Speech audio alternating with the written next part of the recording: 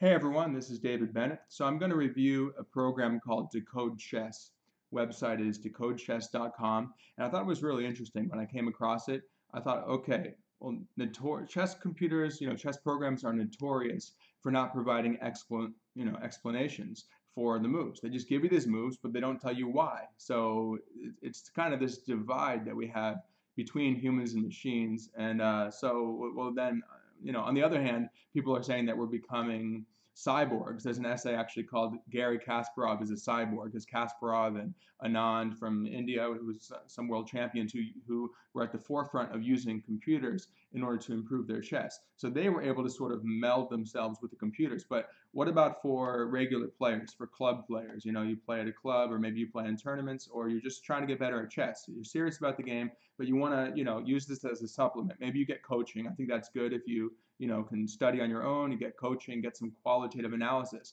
But the question is, to what extent can computers, using these so-called chess engines, really help us? So when I came across this Decode Chess, I thought, this is interesting. This seems like something new, because it provides actual verbal analysis. In other words, the computer is explaining its moves to you. Why is it doing what it's doing, as opposed to just some string of moves? So let's jump into it. What I did is I took a game that I played it was a couple years ago in December of 2016, and this was in the Eastern Open. So I did a positional queen sacrifice. Now, in other words, I gave up my queen for long-term gains. Now, this is something that computers often struggle at, to understand the nuances, the abstractions, right, of something like that, as opposed to I sacrifice my queen for immediate gain. Computers thrive in those types of things, like I give up my queen and I get a checkmate in 10 moves, or I, get some immediate payoff. But if you don't get immediate payoff, that's where it's really complex. So I thought, okay, let's challenge this thing. And let's see how it explains Stockfish's moves. By the way, Stockfish is an open source computer engine, chess engine, if you haven't heard of it already. And so you can download it for free online, or use it on leechess.org, which I often do to analyze my games or grandmaster games. So let's jump into it. Now this was the game, starting with e4. And by the way, I'll just show you the website. This is what the website looks like. So it says chess analysis with explainable AI. It's the product of Chess Stories, and it talks about how it explains the moves of Stockfish in rich, intuitive language. And it looks like it's meant for aspiring players in the ELO ranges of up to 2,000, so up to approximately expert level. So pretty strong players. So it's not saying it's for masters. It's saying that it's for players that want to move up to the expert and master level. So that I'll keep that in mind as I'm evaluating it. Okay, so let's look at this game. After e4, d5, we have Scandinavian defense. And by the way, as I'm doing this, I'm going to sort of tell you how I like to, how I as a human would analyze the games. And I like to get, if you ever watch any of my videos, I like to get really deep into the analysis. So I'll try to spare you that a little bit, but I'm going to do it as sort of a comparison. So it's like, okay, here's how the human thinks about it, and here's what the computer thinks about it. So how it works is you have to click on the move that you want, from what I understand, and then you press decode.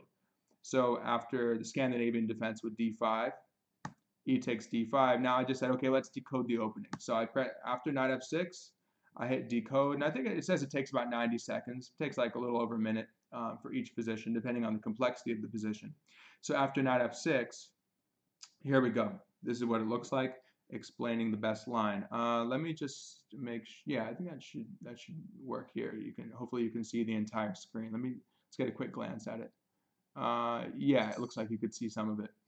Okay, so I may have to explain a little bit on the right side of the screen, but basically what you see is it gives you a summary of what's going on. It explains the threats that are pertinent threats in the position, which I think is one of its strengths. Although you might say, hey, well, any chess engine could make arrows that point to threats, but it is nice to at least have it specified and have it explained. So if we click on, of course, knight takes d5 is what black has in mind, and it says reasons for it, and it gives a slew of reasons. And it says it undermines white good moves, such as d4, bishop b5, because it allows playing knight b4, prevents. Okay, so it gets really into the weeds in terms of the reasons for knight takes d5 as a threat. So why white might want to worry about that. So okay, so it's a lot more than just an arrow. That might help you there. Now, I think that it's a lot. There's a lot at once. Some prioritization I think could be good there. But hey, it's nice to have it. And then it tells you good moves. So here's, in other words, okay, when you normally look at it like on stock, just regularly using Stockfish, it'll give you preferred lines of the computer, or sort of branches of the tree in a calculation tree. So it thinks that D4 is the best move, and bishop B5 check is the second best move, etc. So it's kind of nice to have that organized, have that clearly explained, because I know that the Stockfish or other Komodo, other chess engines could be a little bit daunting for some people. So it's nice to see that. D4, and then it gives you a sample line. Okay, so there's that. And then it has plans, so just moves. Well, it would be nice to see some more, verbal analysis. Oh, we get that. After knight f3, white can respond to, for example, knight takes d5. So now we got knight f3. Can respond to knight takes d5 with, now it gives a line. Well, okay, again, what I mean is that it doesn't have that rich kind of explanation of a plan, because it says plans. It's more like, here's a line. At least you get a sample line. So, okay, here's what it thinks, here's what the computer thinks you should do in this position. So it's saying that white should, now here, for example, I would say as a human, white takes the stake in the center. White claims the center. That's important. Central control is a very important strategic concept. I would like to see some, something on that, that the computer can give in language. After bishop f5, okay, say we're activating. Why are we doing that? I want to see a reason for that. Well, we're activating the bishop, perhaps getting it outside the pawn before we close the pawn chain, so it can activate before e6. Although we might play g6 in all of these lines, we might fianchetto the bishop this way too. Can I show that? Yeah, we might want to come this way. Now we can't really make arrows with it, but okay. Now bishop comes to d3. Why does bishop come to d3? Why are you trading? Well, white has more, so then you want to get, I don't know, that's getting really deep into it, but a lot of times if you have more space, you're trying to attack, you don't necessarily want to trade. So why here? Why do you, computer, why are you telling me to play bishop d3? That would be nice to know. Queen takes d3. c5. Why do we play c5? Well, I would assume it's because we want to strike back against the center. That's important. I need to know that.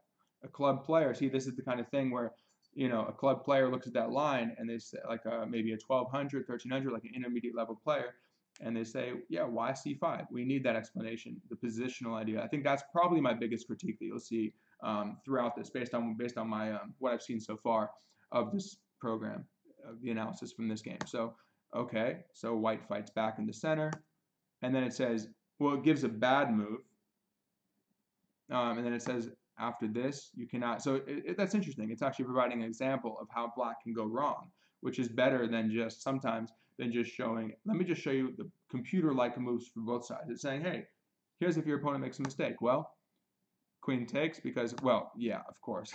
Okay, that's a little obvious. By the way, I should say we should take it with a grain of salt because this is the opening, and we shouldn't rely on computers for the opening anyway. We should, read opening books or watch, grandmasters, watch how they play the game. That's probably far more productive. But I was just curious as a sort of point of reference, because I didn't even do this initially. I wanted to look at the meat of the game and the middle game, the strategy, the tactics. But I was thinking, okay, let's just look at this and see how it compares. And now you get sort of an overview of everything. So we have functionality. It says the black knight at f6, the white knight at g1. So it breaks down the functionality of every single piece, every single pertinent piece, I guess, in this position. And so it says the black knight at f6. Well, the white pawn at d5 is threatened by the black knight, of course, and we can capture the pawn. Okay, what are we saying about the knight way back here on g1? It says white can play knight f3. And by the way, I was playing with the black pieces here, which is why I have it flipped around. Because sometimes it just automatically puts the white pieces. So I flipped it to look at it from my perspective. So at least showing you my game, I can explain to you again better what I was thinking.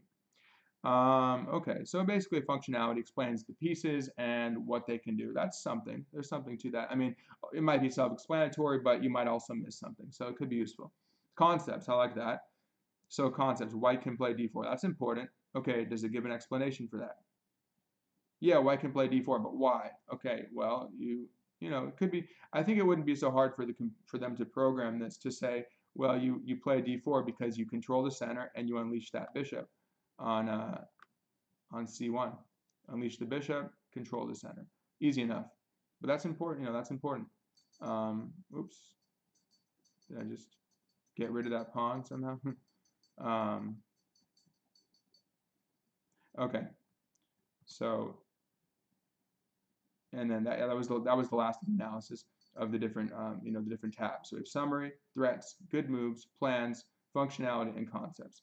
Okay, so now let's look at this as the game evolves a bit. And again, you have the arrows.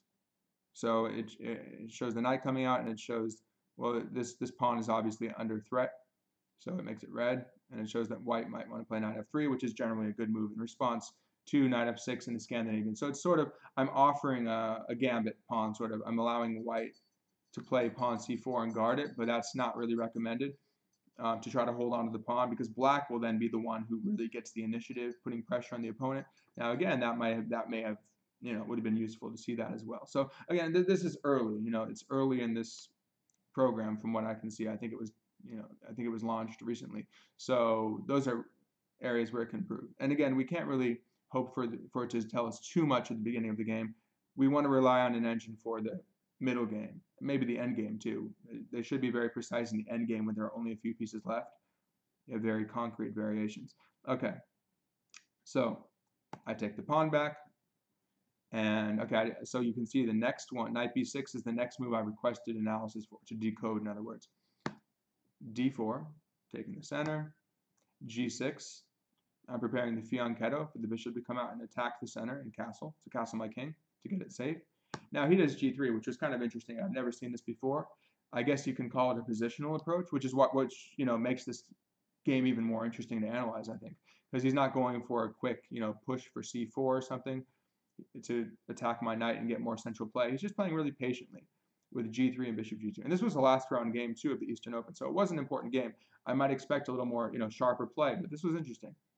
I don't mind it, of course. It doesn't put pressure on me immediately. So I bring my bishop to g7, putting pressure on the central pawn. And now if white does play c4, which I don't know if it gets into, but if they do play c4, it would actually lessen white's, weaken white's grip on d4, since you lose the ability to play c3. I think it does get into the strength of c3 as a possibility. So I'll get to the analysis of the next one a few moves down. So bishop g2, okay, we both castle our kings, and I bring my knight out. This is all logical. I did think a bit on this. I thought, okay, do I want to play for the c5 break, similar to what it recommended in that other line? Or do I want the more direct knight in front and maybe even get the e5, maybe even get this break in right here? So this so knight c6, you see this a lot. It's the most direct. I mean, look, we have a bishop aiming on this. Queen is looking through the knight once it moves. So we bring another piece out to hit that d4 pawn and just to make our opponent uncomfortable. So we do that, knight c6, h3. Seems a bit quiet. I'm not sure. Okay, yeah. Well, he didn't want bishop g4. Now, it would be interesting. Okay, you know what I'm gonna do? I'm gonna actually decode that while we're looking at the others, and I'll come back to it. I'm just curious as to, well, let's actually no, we'd have to decode knight c6 to see if it even mentions h3. But let's look at it after h3, and let's just decode that to see. Oops, I'm already 20%. Okay, I'll have to be quick, and we'll plug it in soon at the wall. So after h3, yeah, let's see what it thinks. But we'll go back to this. So knight c6, and then after h3, I go knight b6. So now I thought this was kind of like the first moment in the game where I would want to come up with a plan, where both sides sort of, have to figure out what's going on here, what's the plan, how are we going to resolve any tensions in the center, and so forth. So we're really getting into the middle game now. After knight b6, now it says summary. The position is about equal. Let's see, how do we make that bigger? I think if we click on this, click on summary, and does it? No, it's kind of a small window down there. But it says the position is about equal, but white should beware of black playing knight takes d4. So that is the threat, right? Explaining the best line. Now it mentions c3. Okay, it does give c3, but again, I would want to see why is c3 a good move? Okay, it doesn't lose the pawn, but it doesn't. I don't even know if it says that. Maybe under threats. But it's important to also note that c3 reinforces white's center. So that's the positional idea. The sort of longer term idea is to hold a strong center. The immediate idea is I don't want to lose a pawn. But what is the explanation for that? Is anything given? Not really. Oh, okay, it is. I'm sorry. c3 is beneficial. Okay, I take it back. So we have c3 is beneficial because it supports the pawn at d4. I want to try and thought there was a way I can make this bigger. The knight b6. I'm trying to, yeah, hopefully that's showing up. Okay, it is. But you can see it's beneficial because it supports the pawn at d4. That's all it's saying. Well, that's the reason. Okay, that's good. Now, if we press plus, we can expand it. And then it gives you actually some lines, such as, well, we know that, just an obvious line, but we know that if the knight takes, we lose our knight because it's now supported. I mean, that might be helpful for a beginner, that especially players who, lose just based on getting just hanging a piece or something, or maybe it's a two-move combination or something where they lose a knight or lose a pawn. That could be really useful. So, okay. Yeah, there's some explanation there. So but I think its strength is really in the threat analysis. So we see what the threat is, we see how to stop the threat. That's important. And it does, and it is useful to have a little bit of language that comes along with that, as opposed to just an arrow. Now, if we click on threats, we can see that there's a lot of pressure on d4. Not only that, it's interesting. It even mentions that bishop e6 is not really a threat, but it's something that would benefit black. Just getting an active bishop out, or hitting him with e5 first and just cracking the center open. Now, let's see what it says. And interesting, it even says threat status before playing c3, after playing c3. So before the threat is dealt with and after the threat is dealt with. Okay, I like that. Now, yeah, earlier it was making this part bigger. I'm not sure why it's not, it's sort of prioritizing this part here. I would really like to see it coming here to show me the bottom of the page. I'm trying to scroll down. Maybe if I had it open, I'm using a Chrome browser. Maybe if I had it open on the app, it might be better. But yeah, that should be easier there. Maybe a little bug there to scroll down. I'm just, I'm scrolling down on the page and it's not doing it. Only on this side, but I'll click over here. Okay, so maybe some interface user issue there. Oh wait, can I just minimize this? That might do it. If I click on this, there we go. Okay, that's it. So then we can just focus on this part of the board. So it says knight takes d4 and bishop takes. Okay, obviously knight takes is preferable. So if it says minus 0.81, it means that it's essentially, they call it a centipawn. So it would be almost one pawn up for black in terms of its evaluation. Now, if it doesn't say it's -1, that means it thinks that white has a little something in return for the pawn, because you are winning a pawn, but that 0.19 is basically what it thinks from its initial analysis white is getting in return in compensation for the pawn. Now, if you take with the bishop, it thinks that you only get, even though you get the pawn again, you only get minus 0.26. That way, well, getting rid of that bishop would really behoove white there. Okay, good moves. So it's saying that a good move for white is a4. This is immediately after knight b6. So it thinks that white's best move is a4 in descending order. See, I like that. That's nice, especially because you get that user friendliness when you're looking at. Let's say I click on. Okay, I was on here on the streamer page on DecodeChess, but if we go to Tools Analysis Board, then so like let's say we have any position after e4. d5. Let's say we get this. Now you get, okay, it's actually only giving us one line. It's giving us its preferred line. I think there's a way also to have it give us in descending order, but it's a little less user-friendly that way. So the way it prioritizes that is nice. Okay, so we have descending order, so a4, and then it gives c3, which is a reasonable move. That's interesting. So it actually thinks that the best move is not to stop black from taking d4. It's maybe because the awkwardness created after this pawn would be pushing down to a5. That's interesting. Chasing away the knight. Well, let's look at it. So I'm curious as to why you say a4 is the best move for white. So point two, meaning plus point two, like as if it's 1/5 of a pawn in value. Now remember, that's not always material. That may be Stockfish may be having some more abstract reasons for the evaluation, which is what I really want to see explained. And that's the hard part. See, do humans understand what they programmed? They programmed this machine, this open source software to come up with the best moves. But are we able then to, in other words, decode it to reverse that and say, okay, well, here's the reason why it came up with this move in this circumstance. I guess it would have to break down the algorithm or something. But how do you take that? How do you really codify that or decode, in language, in English, or ideally in other languages too? That would be cool to see if it gets popular. I guess, it started in English, but I don't know if it's already available, but if you can make it in languages worldwide, that would be great.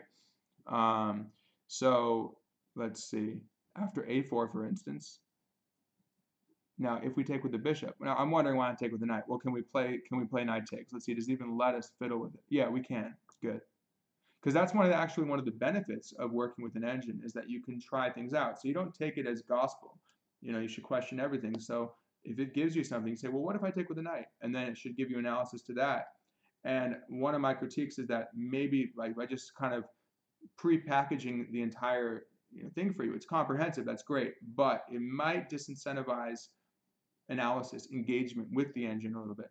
Now, when I do knight takes d4, I'm actually not even seeing an engine like doing that live analysis. So I don't know. Maybe there's a way to do it, but I'm not, based on what's available to me here, it's not showing me that. It's just showing. So I did the move, but where is the? Yeah, there's nothing there. So that might be a little thing that could be improved. Either it's there and I don't know it, or it can be provided to me so I can use it as as I would engage with Stockfish regularly on leadchess.org, for instance, if I wanted to. So after it's recommending a4 bishop takes. Now that was the move that said, well, it wasn't that good for black. Why are we taking then? Well, after we're giving up that bishop. Now again, there's another perfect strategic concept. You're giving up the bishop pair. Not only that, so okay, these are approximately equal, right? Not in the bishop. Some people say a bishop is slightly more valuable at the beginning of the game because you might have the bishop pair if you can possess the bishop pair. Things like, and they're just, and they are, they're swifter than knights, although each one only covers one color square, either dark squares or light squares, which is why the bishop pair is so nice, because they can work together. Now, after bishop takes d4, we're giving that up, and not only that, but we're giving we're giving white an uncontested dark squared bishop, which can then infiltrate our king side. So after this position, see, we've given that up for good. Now, okay, maybe that's why it recommends taking with the queen, to try and get those queens off the board, so you don't have to worry about some checkmating attack with the bishop infiltrating. But again, I mean, yeah, we've got a pawn, but it's clear that white has significant compensation for that pawn in the form of the bishop pair mostly. Now, okay, this is concrete though, because we're getting hit with the pawn.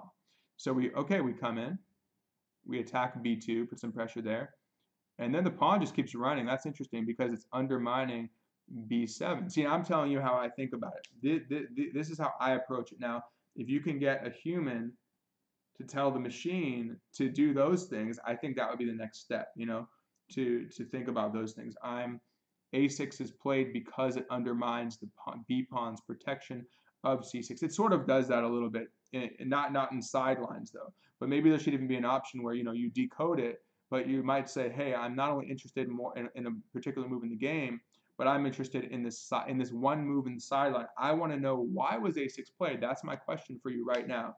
Well, I guess if you really wanted to, maybe, oh wait, can I decode this position?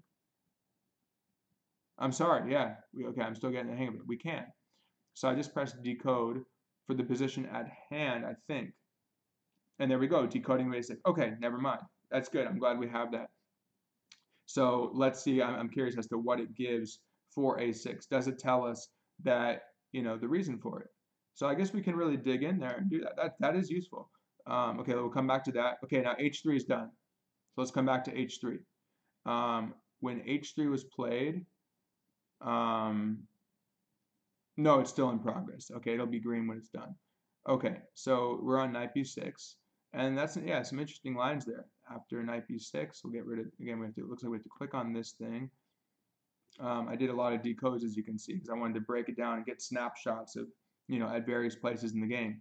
So after this, get rid of that. Okay, so we're on a4. Let's just look at the rest of that line.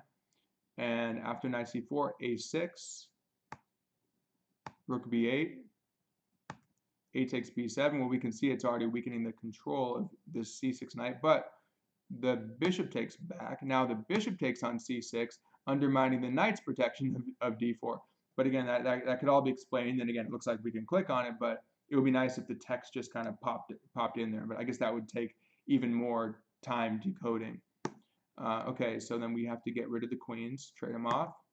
And then we take back with our bishop, and then a7's hanging now that they took this c6 knight, which was guarding a7. That's pretty direct.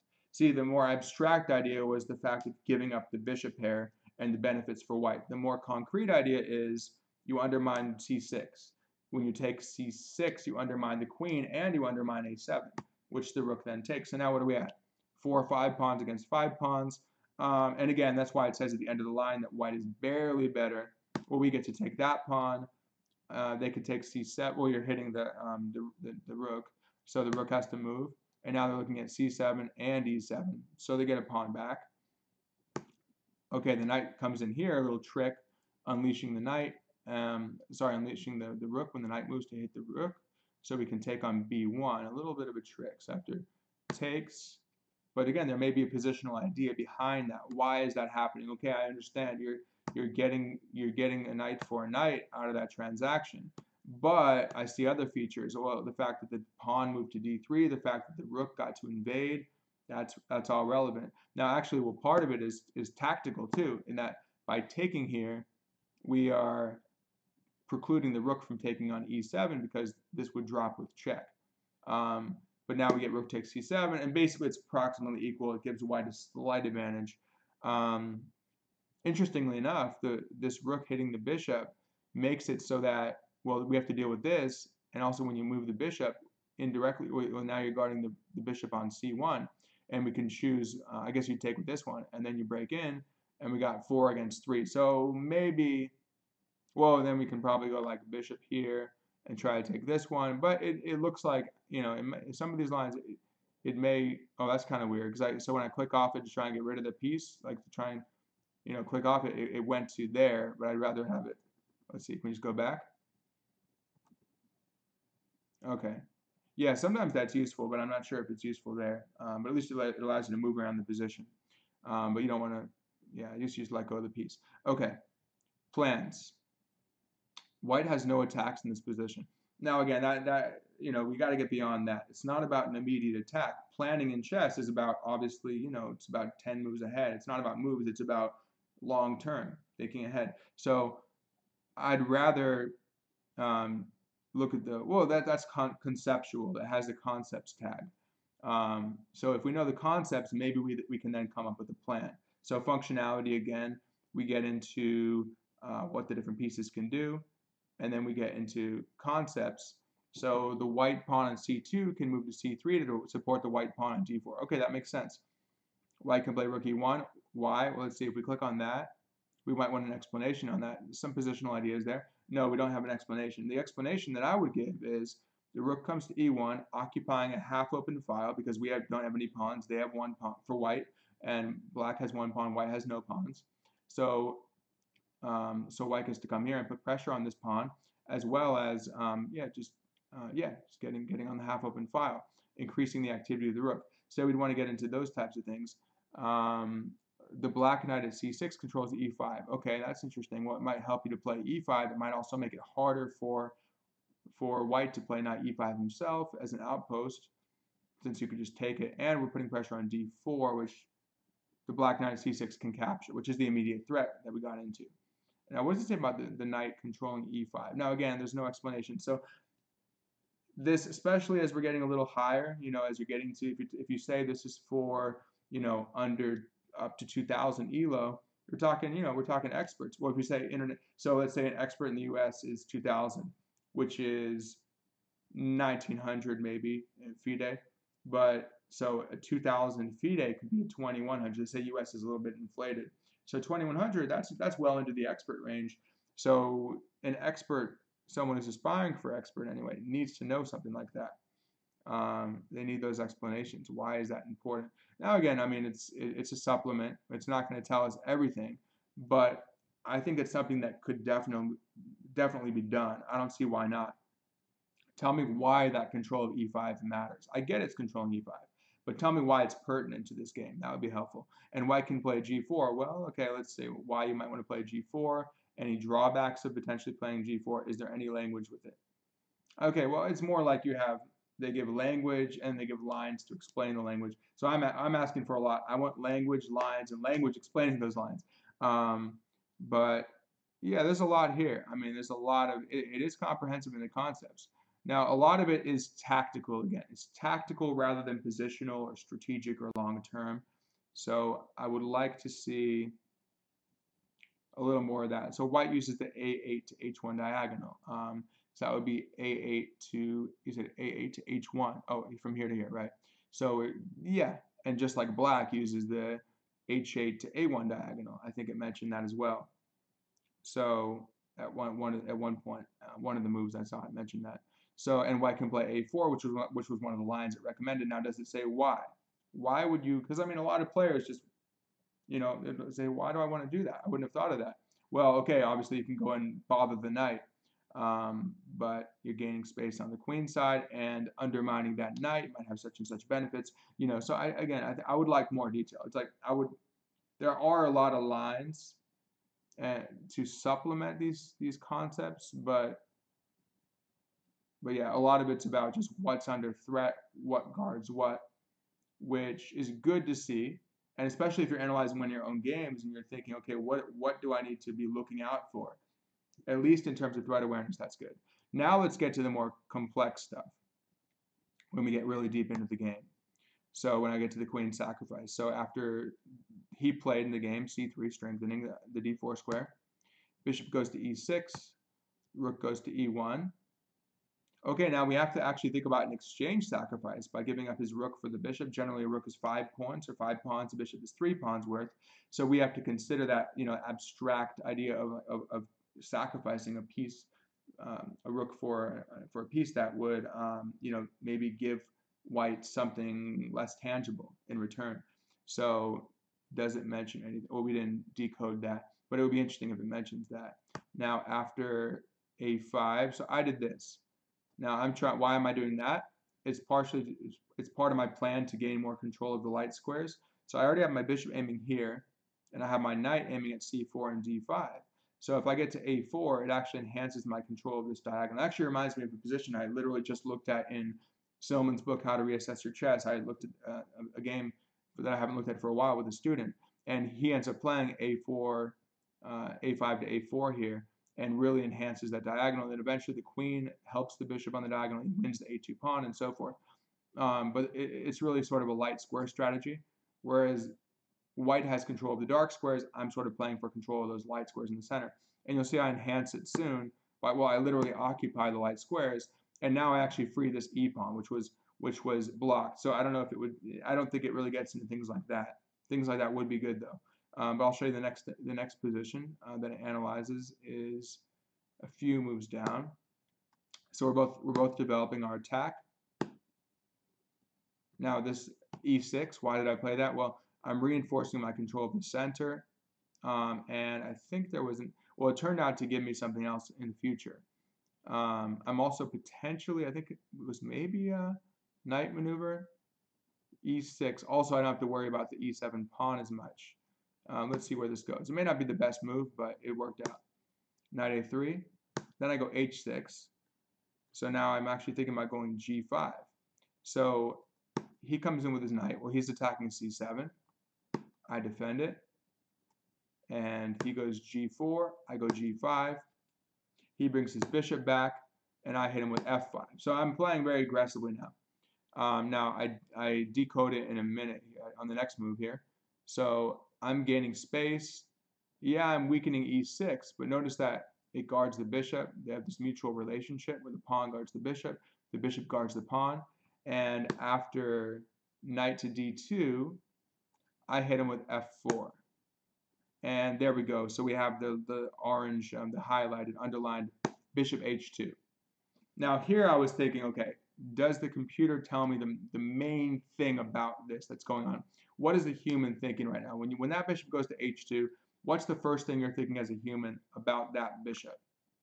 Well, the bishop, for now anyway, it's basically buried. It's trapped.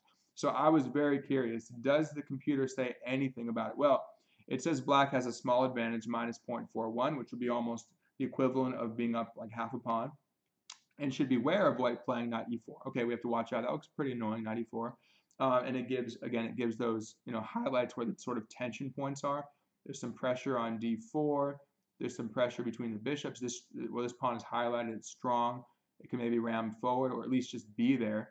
This pawn protects this pawn protects this pawn. We have a pawn chain, and it smothers that bishop until he's able to play king, king moves, and the bishop goes back, and then the pawn's going to have to move here. So it's a cumbersome process. So at least I've shut him out of the game for now. I've gained a lot of space on the king side.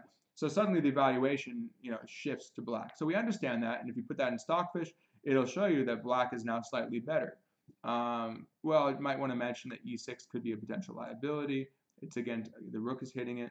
I think we're okay because we'll get e5 in. It does explain that, but again, why? Why does that matter? It should say because it would remove the weakness, put pressure on the center a little bit more, and liquidate white's center, in fact. So it would do a lot of things. So let's see. It says rook e8 is good, so it likes my move. It actually, well, it's saying in this position, it thinks this is the best line. So it's not based on what I did, but based on what it thinks I should do, which is what happened. But rook e8, and then it thinks that white should take, and it gives this entire, oh, here we are, after bishop h2, and it thinks that white should go ahead and take on d5. I'm going to plug it in now. I think there might be a little bit of an issue, though. Let's see, because I think it's the wrong. I may have to adjust the camera for a second into the other port. But after queen takes, rook c1, knight c4. Okay. So this is the best line that it gives. And oh, it actually explains too. Along the way, it does give some explanations as to why it thinks a particular move like knight takes e4 is good. And again, it's mostly dealing with threats. Okay, I think what I'm going to do actually is I'm going to come back in a minute, so we'll have like a part 2, and then we're going to look at that queen sacrifice to get a little deeper, and I'll give some conclusions on what I think are the pros and cons and going forward. So I'll be right back with that.